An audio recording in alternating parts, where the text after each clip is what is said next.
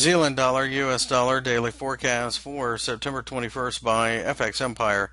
The Kiwi dollar, as you can see, fell after initially trying to rally during the day on uh, Tuesday. Now turning back around to form a shooting star tells me that a breakdown below here probably just continues a little bit of back and forth kind of consolidation. If we break above the top of the shooting star, that's very bullish.